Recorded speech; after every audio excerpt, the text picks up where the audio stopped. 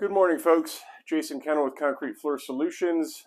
Today we're going to be doing a small metallic floor, about 90 square feet.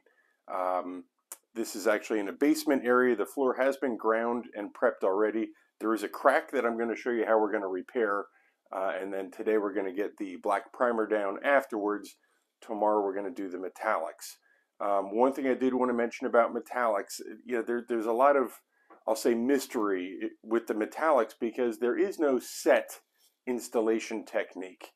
Metallics are designed to be put down thick, so you almost like puddle them on the floor, and depending how you pull the puddles around with your rollers or squeegees or magic trowels, you create different designs in the floor. So I can't necessarily say how you have to install it. It's however you want to install it. It gives you that freedom, and that will give you whatever look you're looking for. So we're going to start right off. I'm going to show you the area here. I'm going to show you the crack we're going to repair and get right into it. Okay, so again, this is a small area here, about 90 square feet. This is going to be a spare room in a basement. So the floor has been ground already. You can see the exposed aggregate there. You might be able to see some scratch. Here's the crack. This is a small crack. It's about 5 feet long. Runs across the floor. So what we're going to do is we're going to repair this crack with the CFS-343 first. Allow that to cure. Then we're going to grind the surface of the crack that we just filled, and then we're going to put down our black primer today. Okay, folks, so we have our materials out here. We have the CFS-343 Part A and Part B. This is a 2-gallon kit, so it's 1 gallon of Part A and 1 gallon of Part B. This is a ketchup bottle that I'm going to use to mix in. And I prefer to get the ones that are already pre-marked. You can get them without the markings and just mark lines. It has to be a 1-to-1 ratio. So what we're going to do is 50 milliliters of Part A, 50 milliliters of Part B for a total of 100 milliliters for this 5-foot crack. So I'm going to show this, how we mix it up on video now. Then I'm going to put the camera down close up so you can see me fill the crack. Okay, so mixing this material. Again, this is a fast set material. So I'm going to mix this on the board here just so you see it, and then I'm going to pull the board out of the way to fill the crack. So we're going to pour to 50 milliliters.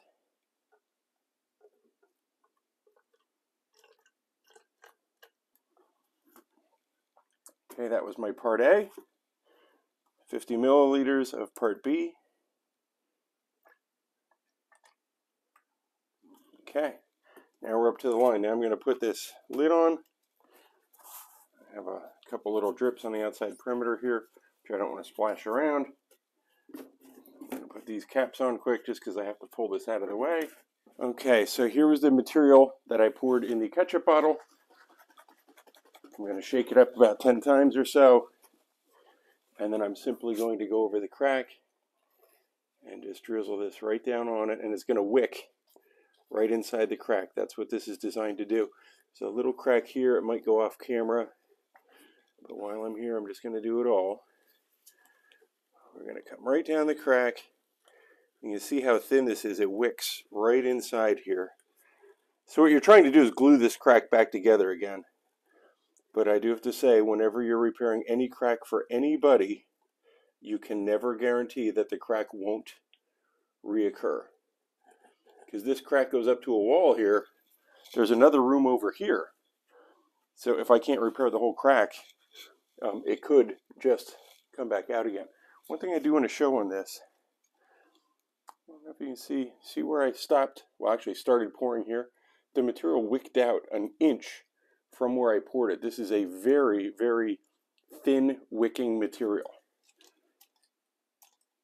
I'm going to set this up, keep it up on real time, just so you can see how I do this. I'm going to go over this again now. I'm giving this just a couple seconds here to gel up. Now, if you have a wider crack, you want to pre-fill these cracks with sand. Otherwise, this material is just going to keep running out the bottom.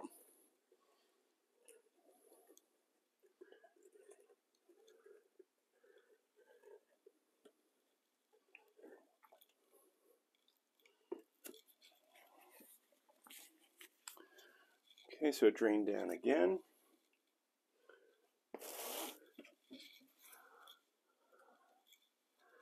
Another interesting area there is I poured the material there, and you can see, I didn't even see this, there's a tiny little crack there that it's wicking into. So I'm just going to fill that right away too. Let that drain down there. So I'm just going to keep going over this crack probably 3-4 times, whatever, until it's full. Again, wider cracks you want to pre-fill with sand, just so the stuff clots in there a little bit better. And I can feel in my hand this ketchup bottle is getting a little bit warm.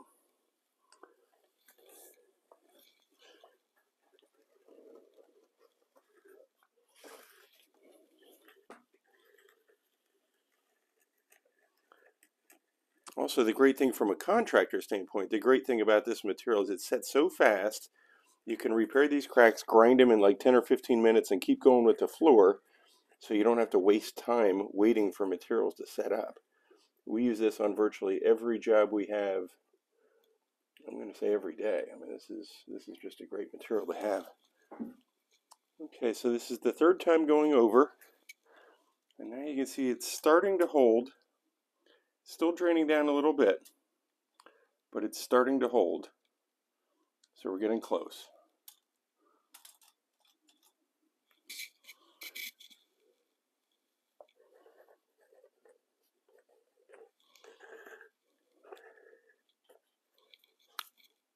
This is all holding in full here. Drain down a little bit here.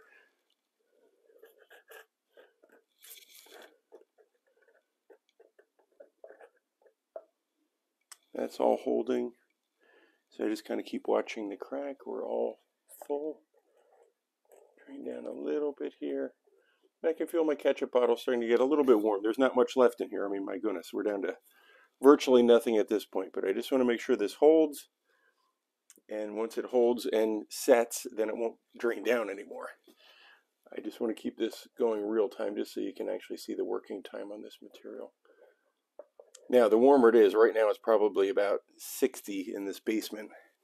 So the warmer it is, the quicker this stuff sets. If it was 70, this probably would have set by now. It's going to tack up real soon, so I'm just watching. I don't want to have to mix up another batch for an inch of crack, so I'm trying to watch closely here to make sure this stays full.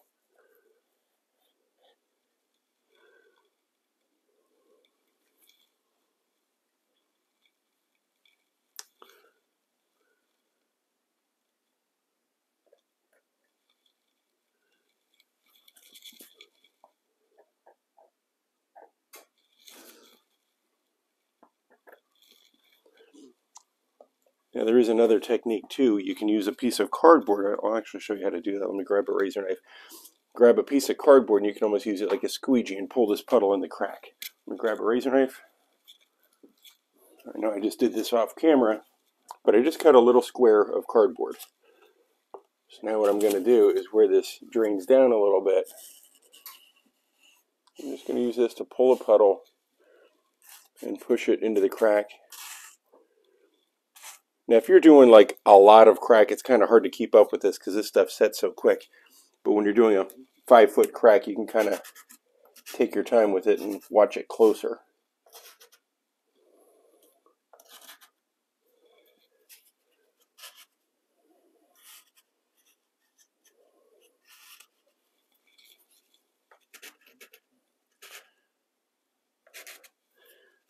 I'm just pulling the puddle over the crack.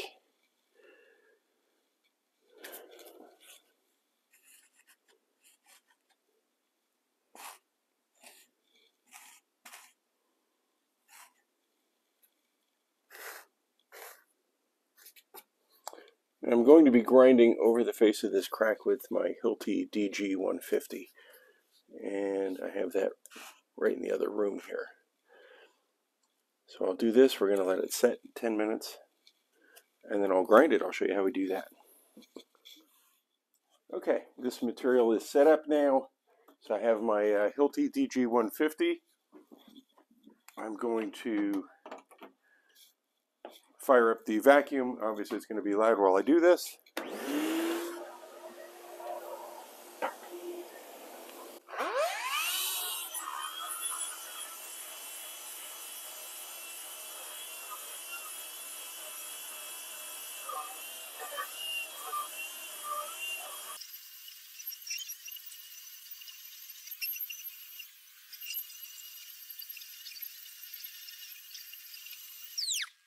So that's what it looks like after we grind it.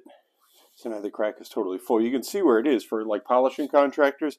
That's what's going to remain after you polish the concrete. It's full, but you'll still see the crack. So I'm going to vacuum this out, and then we're going to get ready to put down the primer. Okay, so we are set here to put our primer down. We are going to be applying the CFS-707 LVP Black, which is what you typically do for metallics, depending what colors you're using, but that's the most common color by all means. So I'm going to get this set up, we'll mix up the material and apply it. Okay, from a tool standpoint, I have my spiked shoes ready. In this particular case, I have a 16-inch squeegee. I have a 9-inch roller, which normally I always recommend an 18-inch roller, but this area is so small, it surely doesn't justify an 18-inch roller. We always use the Wooster Epoxy Glide rollers. Those are 1/4-inch nap, and those work the best. There's no lint on them. I have a cheap brush, and of course my mixing paddle to mix. So I'll put this on the tripod, mix this up, get this out. Here we go. I'm going to run through the whole process so you can see how we mix this. We have our part A, we have our part B. I always use an awl to pop these little tabs off. You can use a little screwdriver if you have to also. That's just for shipping so nothing pops off.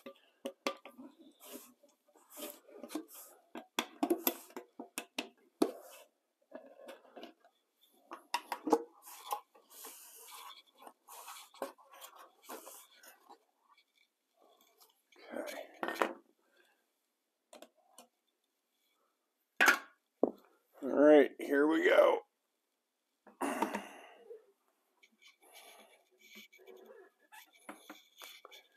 This is a 2-to-1 ratio. So right now I'm pouring the part A into the bucket. I just want to make sure everything drains out of the bucket well. I'll normally hold it there 10 seconds or so just to get the bulk of it out.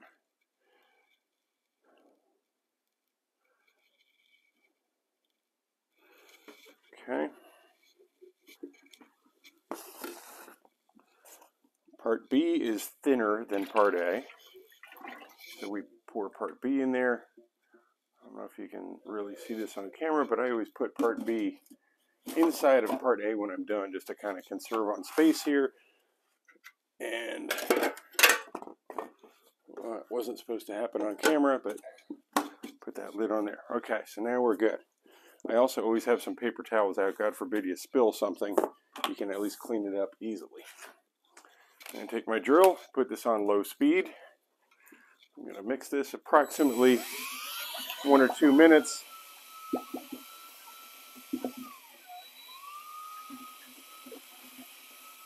As you can see, I'm going around in circles. It's very important that you get these edges really, really well. If ever you're going to have an error mixing epoxy, that's when you're going to get it. Somebody doesn't mix the edges well. Get that bottom corner good. I can't stress that enough.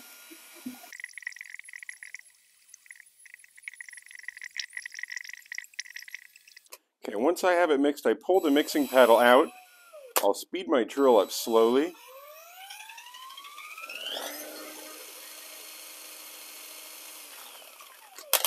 Just to spin off the extra material so it's not flying all over the place.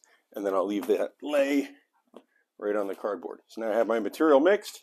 I'm going to step out. I'll put my spiked shoes on and start applying. I need to move the camera. I'm going to put my spiked shoes on.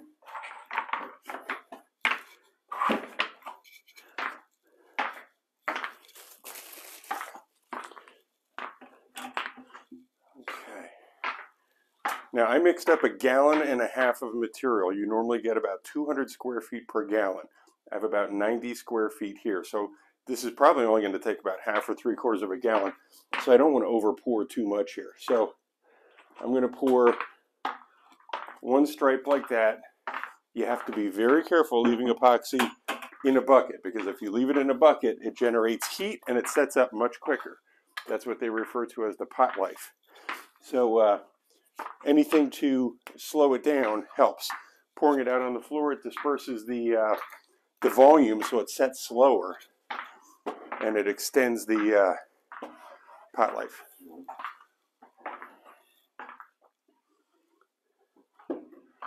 I'm just going to pull this around with the squeegee and make sure we have this where I can see it penetrate right into the concrete here, which is good. That's what you want. Now I'm doing this before the walls are up. You can do it before the walls are up, after the walls are up. You just have to be careful if you do it before the walls are up so you don't damage it during construction. In this particular case, it's just some drywall that's going to go up. This is going to be a storage area.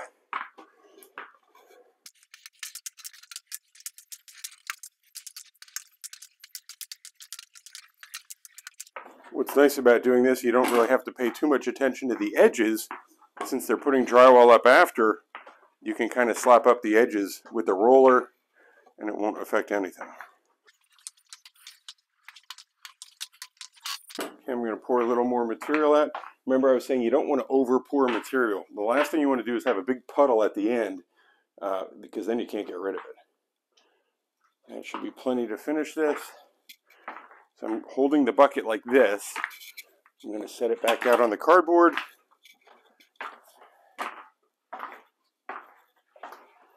I know you can't see me over in the corner here.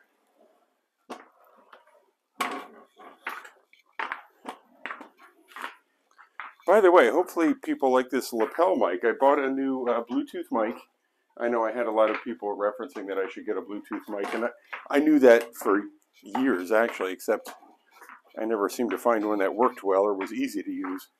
And this one, so far, I tested it a little bit before I shot this video, obviously. And sound quality seems to be okay. So you tell me if this sounds better than what it used to sound like, because before, I know it was the camera and I was far away and the volume was always up and down. It was very hard to deal with. All right, so I have a puddle right here. So now, I hope you can see this. I'm rolling my roller into the puddle to wet the roller up. You always need to roll into a puddle. So now my roller is wet up. I will continue squeegeeing, close this up here, and then I will back roll everything. And that is it for the day. So the point of this black primer is you want to seal all the little holes in the floor so when you put your metallic on it, you don't get bubbles in the metallics. That's one thing, since you're puddling the metallics on here. If you get air bubbles in, it's very visible, and then you have to sand them afterwards, and this eliminates the sanding if you get the primer on really good. Okay, so I have the primer down good. Get my squeegee out of here. See if I can get this over here without making a mess. Okay. Now,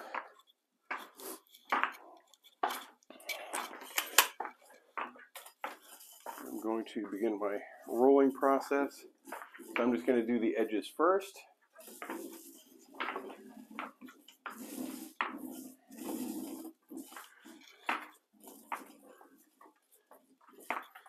And I might fast forward this a little bit for some of the boring parts. I like to keep this real time so you see exactly how long things take, or should take, as you do this. I figure you have a fast forward button on your YouTube channel there. If you get bored watching me do this, you can fast forward.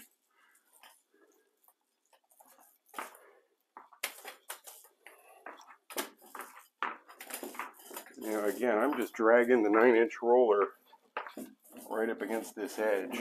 The drywall is going to be at least a ½ inch thick plus the trim. So by doing this, you don't really have to worry about edges at all. It kind of takes care of itself. The only thing I'm going to have is the corners, and I'm just going to take a brush and get the corners a little closer. Just trying to pay attention to detail here. That leading edge.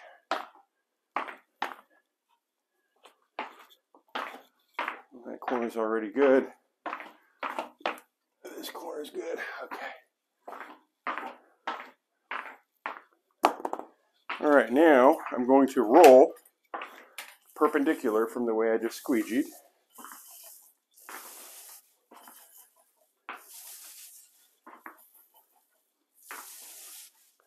Paying particular attention to coat any holes. If you see any holes, you want to kind of work it in there a little bit better. Again, this is designed to seal the floor so you don't get any air bubbles in your metallics. Yeah, the black just kind of shows off the metallics a little bit better when you put the metallics on top of this.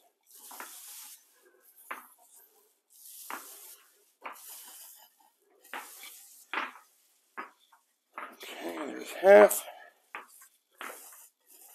And here's the advantage of spiked shoes. You can walk in what you just back rolled. And it really doesn't leave any marks at all.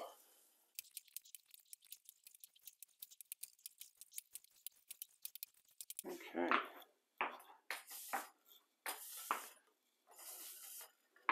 Everything looks good. That's it. I'm going to step out, clean up, and I'm done.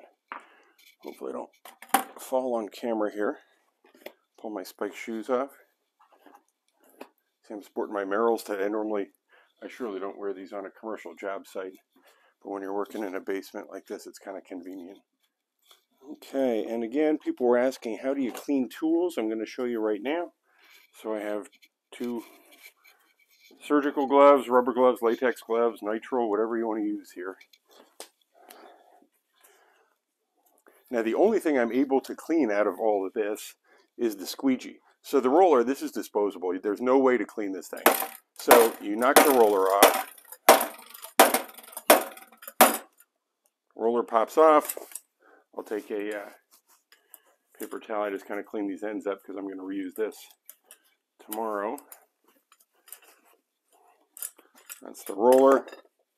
The actual squeegee itself, we use acetone. Acetone right there. And what I'm going to do is wipe the bulk of the black off with a paper towel. Do it again. And then use another paper towel. Put some acetone on the paper towel. Wipe across the whole blade. Make sure there's no film left. And that's it. And I'm done for the day. I'm going to leave all this set right where it is on the plastic, or on the cardboard. So it's in a safe area so I'm not dripping anywhere across the basement.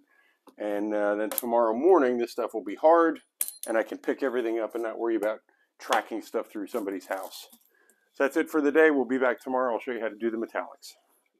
Okay, so now we're back. It's actually about 12 or 13 hours later after I put the primer down, same day. But the primer is set up, it's dry to the touch, so now we're able to put on our next coat. So I'm going to go back to the camera, I'll show you what we have here. I'm going to show you how we're going to mix up the 671 metallic and go from there. Okay, so this is the black primer for the metallics. This is the CFS-707 LVP. Now, I always say this with the primers, they penetrate in sometimes. You can see it's a little patchy. It's soaked into the concrete, which is why you use a primer. So this whole surface is sealed now really well. I don't know if you can see that. But it's all black, there's no holes in it, it's sealed. So now I'm going to mix up the 671, we're going to pour it out on top of this and I'll show you how to do that. Okay, so now we have our 671, I don't know if you can see that, our 671 binder. This is specifically meant for metallics. You can use it with other, either quartz or flake, or you can use it with other materials, but this is designed for the metallics. So this is clear. And then I have two pigments that I'm going to be putting into this clear coat. So we're going to be putting the azure and the whale. So I have two colors. So what I'm going to do is mix up this 1.5 gallons of clear in this bucket. I'm going to pour a little bit in here and the rest in here. So I'm going to mix the whale in here. That's going to be my main color. And then my accent color, I'm going to put in this tub here and mix that separately. And that's going to be this azure. So that's what we're going to do. So I'll show you. So first thing I'm going to do is pour my material into this 5-gallon bucket here. And this is a 2-to-1 ratio. So we have 1 gallon of part A to a 1/2 gallon of part B.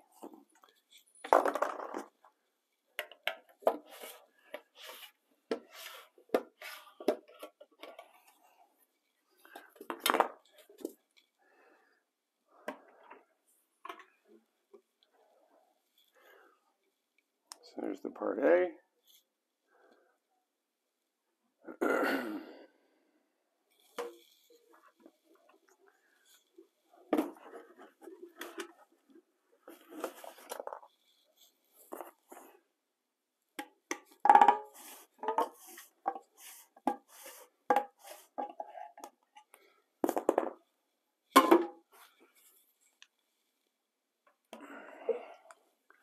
There's the part B.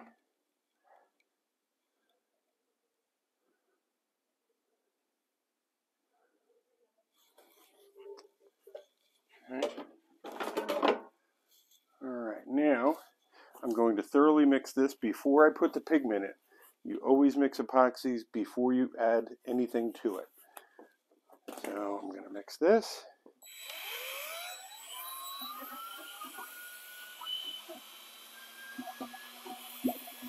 Just like the primer, paying attention to the edges. I don't know if you can see that well.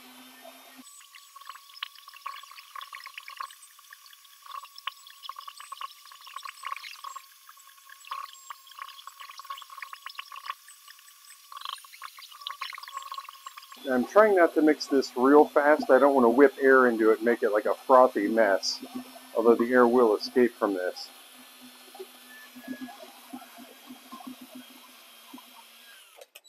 Okay, now I'm going to clean off my paddle. Now what I'm going to do is pour some of this into this secondary container here. This is going to be my accent color. So I'm only going to need a little bit of that. So that's going to be my accent color. Now, this is my whale. This is going to be my main color. So I'm going to pour this whole thing into the bucket.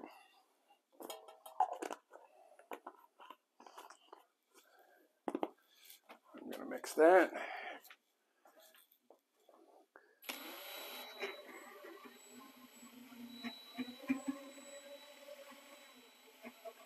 I'm going slow with the paddle because this is so fine it turns into like dust. So until it gets absorbed in there, you just want to go slow.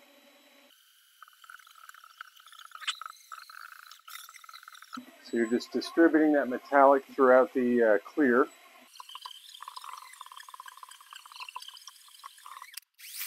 Okay. Now, the other one, what I'm going to do is I'm only going to pour a little bit. This is actually for 1.5 gallons. And this is with the flexibility that you get with these metallics. So this is for 1.5 gallons. I'm only mixing, God, 1 quart. So I'm just going to do that much, which is plenty for what I'm doing there. Because again, this is just the accent color. And then what I'm going to do is I'm just going to take a stirring stick. I'm going to do this one by hand. And I'm just going to get that stirred in there just to get the metallics in. These powders are so fine. They become airborne if you go too quickly. So it seems like it's all in there now. I'm just going to make sure it's all stirred in good. Okay. There's our accent color. Okay.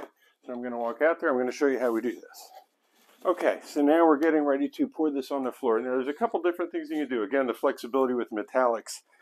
You can use a magic trowel, which I'm not going to use this today. What I'm actually going to do is pull it around with my squeegee and my 9-inch roller. Just because this is a small area and it's easy to do. Putting my spikes on. You always want your spikes. So now what I'm going to do is just pour this across the floor. I'm going to try to do even ribbons here.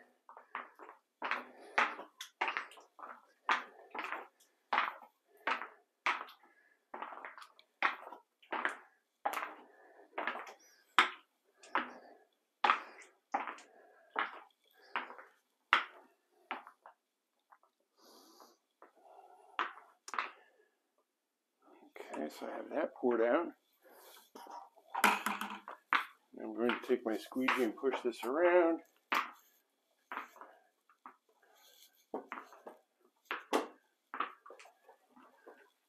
Whatever rhyme or rhythm you want here. Again, the flexibility with these metallics is great. Whatever you want to do, look at it like artwork. Whatever you want to do with it, it's your canvas. You can create whatever you want. So the bottom line is you just need your whole floor wet with the metallics.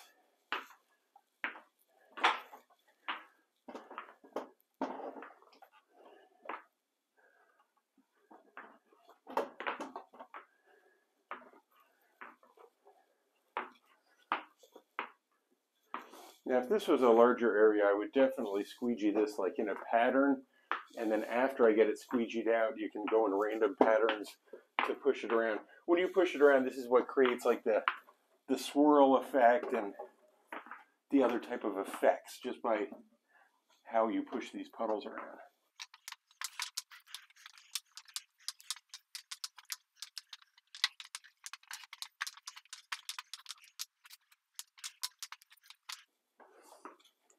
This whale's a pretty color.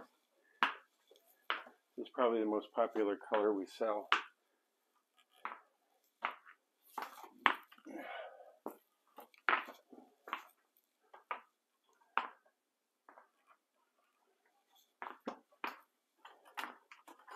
Okay, I'm going to wet my roller up in a puddle here before I go too far. I actually should have done this a little bit earlier. Okay, roller's wet up. So yeah, this material, you have to push like puddles around. You can't put this down thin. It's not designed for thin. You want minimum 100 square feet per gallon. If you go a little heavier, it surely will not hurt. Okay. Now we got that. So now what I'm going to do is I'm going to do a quick back roll here just to kind of get everything even. I still need to add my accent colors.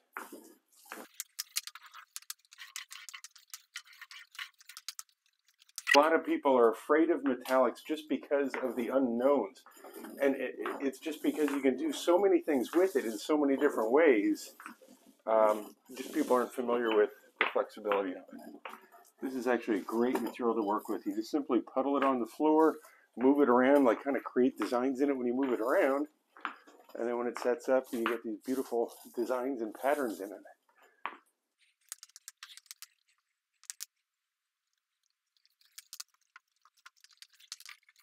Get the edge good.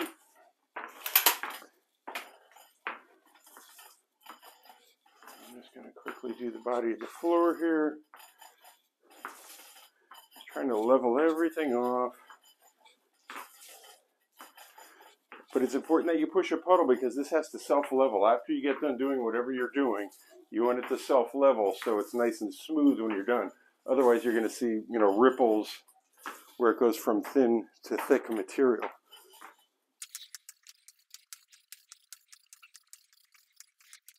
Okay, now I have everything rolled out. Now this is pretty much a very consistent pattern, which again, we're not looking for patterns. So I'm going to pour the accent color out there, then I'm going to go in random patterns just to move things around. So I'm going to kind of go like a little diagonal here.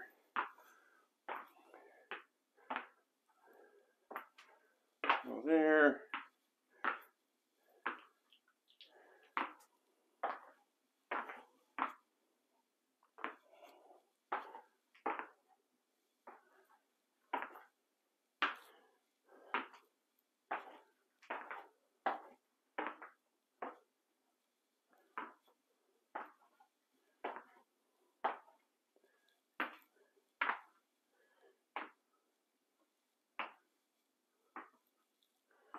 Okay, that's all I'm going to do. I'm actually leaving a little bit left in this bucket. All right, now I am going to take my roller and kind of randomly kind of go over this.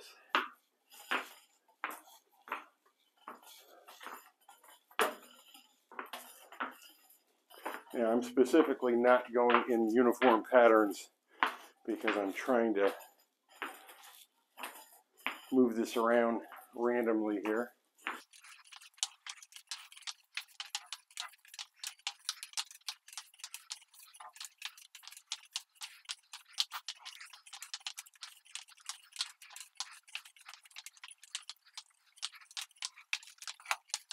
Basically, I'm pushing puddles around. That's what I'm doing, pushing puddles around.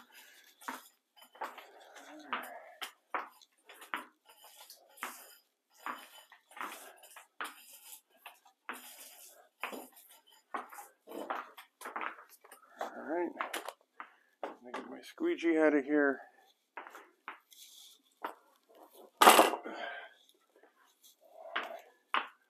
I'm going to put a little blue out here just because I have a little bit left.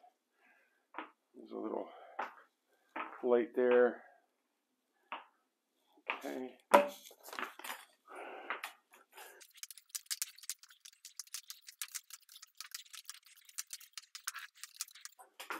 All right, now I'm just doing a quick front and back just to kind of level this off here.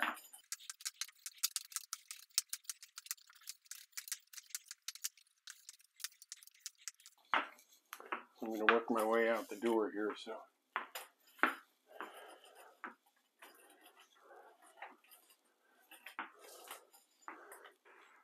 Try to show you how to work my way out of here.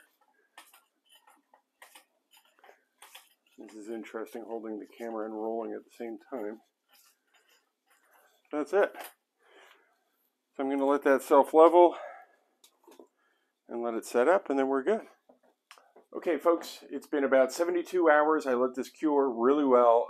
I'm going to bring the camera out here, show you in detail what we have, and then we're going to talk about the optional clear coat you could put on top. Okay, so here we are. This turned out really, really nice. Now, if you look real close, there's a couple tiny little dimple kind of things that you get. It happens.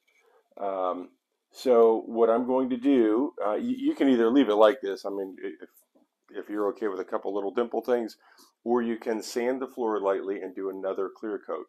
Now what I'm going to do is I'm going to put a optional polyurethane clear coat on this. It's the CFS-356. So what I'm going to do is sand this lightly. I'll show you how to do that, and then roll the 356 on top, and that should take care of those little dimples. Okay, so what I'm using for this, again, this is like 90 square feet. I'm using, it's a drywall sander with 220 grit sandpaper. So all I'm going to do is just real lightly, it doesn't have to be hard, I'm just going to go over the floor, and wherever I see those dimples too, especially, I'm just going to make sure they're sanded down, and just get a little scratch on the floor so when I put my urethane on here, it has something mechanically to bite onto. You always want a mechanical bond, if at all possible.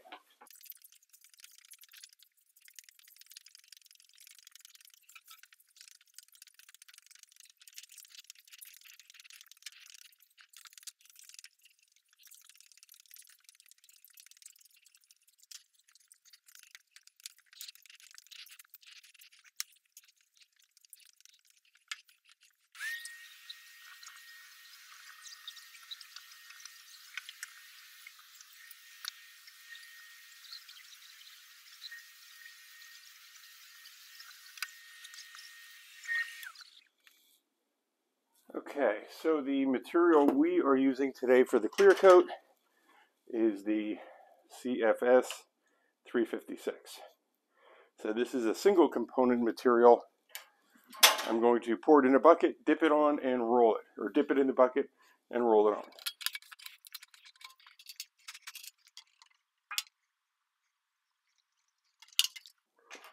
Okay, I poured about a half a gallon in there. It's kind of hard to see. I'm going to dip into that and roll that on the floor. Okay, so here we go. Now I'm getting ready to put this down. I do have a respirator with chemical filters on it. The polyurethanes do smell really bad, so I'm going to put this on. And so I am putting my spiked shoes on. You don't necessarily need to do this for the top coat, but you got to be careful. You don't want to step in it. So I have my 9-inch epoxy glide roller on here, 1/4-inch nap. Here's my bucket of urethane. Ooh, it's very slippery out here. All right, I'm going to put my respirator on.